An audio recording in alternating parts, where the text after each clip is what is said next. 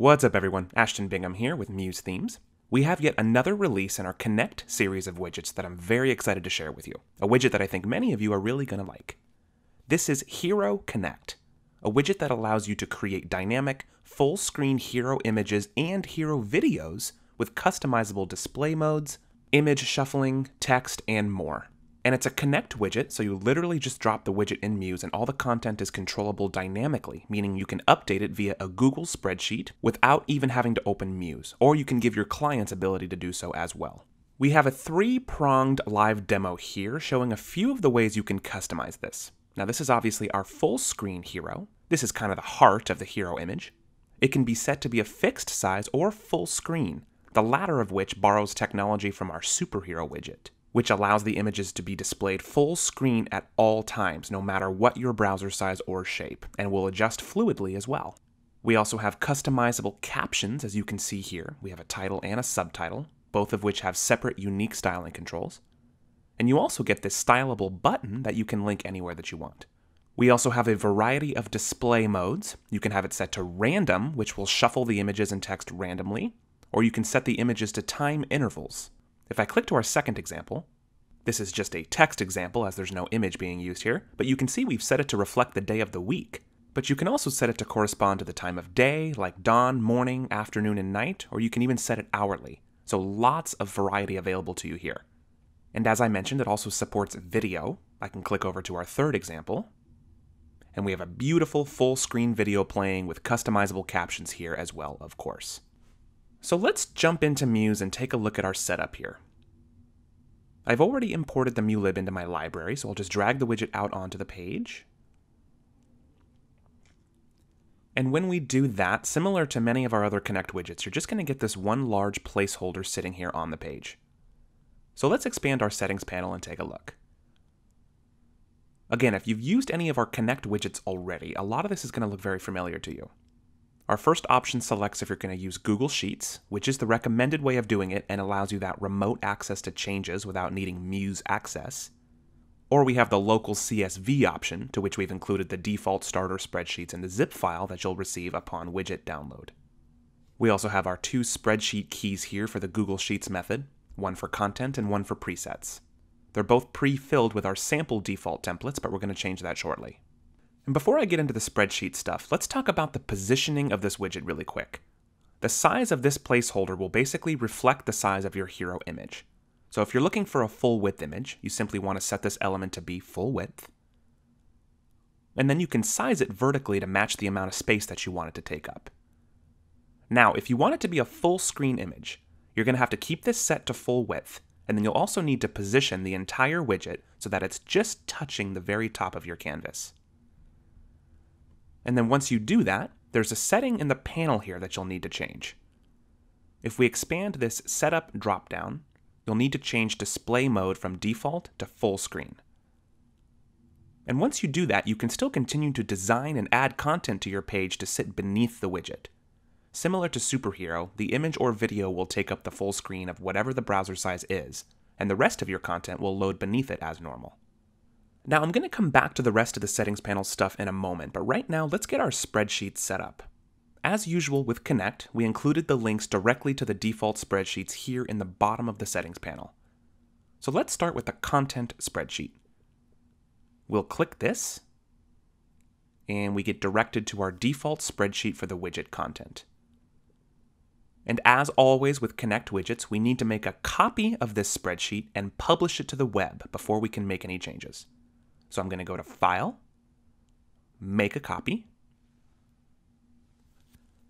and we'll give it a name. We'll go ahead with Muse Themes Content, and we'll click OK. Great. Now we just need to publish it to the web. So again, we're going to go to File and click Publish to Web. And we want the entire document, and we want it saved as a CSV file. And then we'll click Publish. And our last step is to grab our spreadsheet key, which we can find in the URL.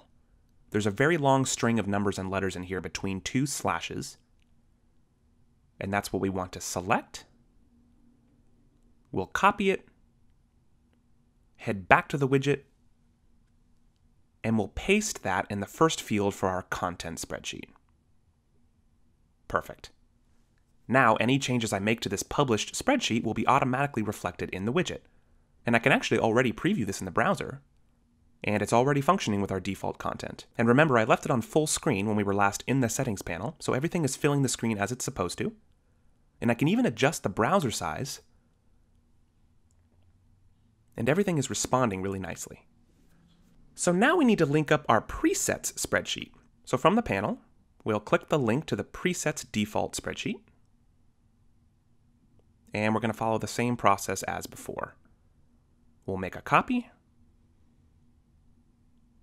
give it a name, MuseThemes Presets. Great. And we'll publish it to the web.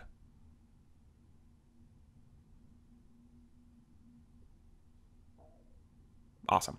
And we'll grab our spreadsheet key, copy that, and paste it back in the settings panel. Awesome. Now let's go over our spreadsheet options. The first one I want to point out is on the presets sheet. The very first setting here is our display type. This is sort of a master setting for all of your timing settings and should probably be the first one that you change. The middle column here called MT value is where you're going to make your changes.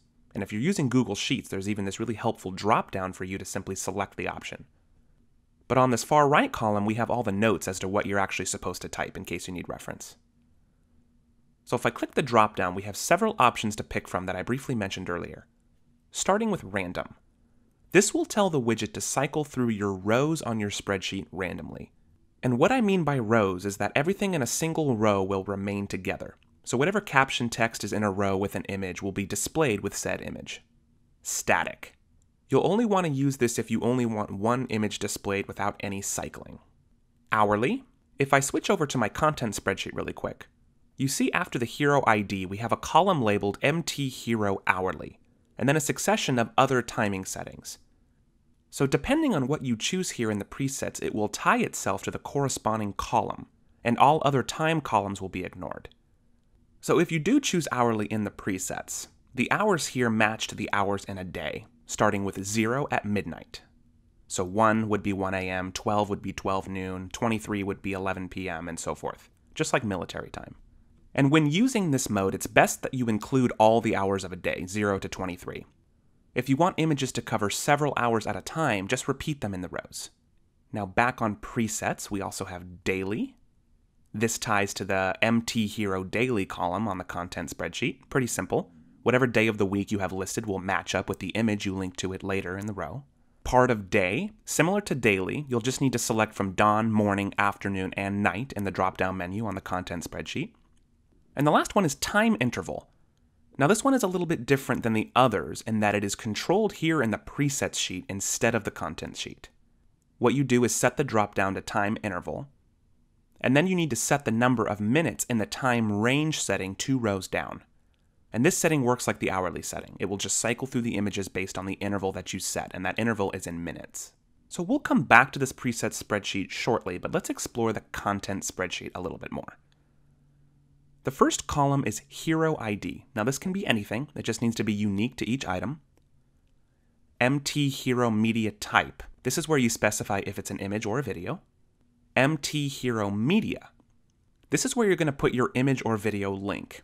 And a really quick note here about that, in case you're new to the Connect widgets, this is not just any URL to a web page with a video on it. This has to be a direct link to a hosted video or image file. And in most cases, it will end in .jpeg, .mp4, whatever the case may be. Now there's lots of options for image and video hosting, and if you haven't yet, please check out a video Steve did in the Gallery Connect playlist. There's an add-on video in there solely dedicated to the variety of ways that you can host your content. Hero title, this is your main title text. And right next to that is your description text. So if I just click over to our live demo again really quick, you can see both a title and a subtitle type of setup. So that's what that's referring to. And back on the spreadsheet here, these last 2 settings are for your button. Now you can set the displayed text here, and of course the URL in this final column. And you're also welcome to enable or disable this button, which you can do from the preset spreadsheet. And there's also a setting in there for you to choose between hyperlinking within the same browser tab or in a new one. So let's go over a little bit more on the preset spreadsheet before we jump back to the widget.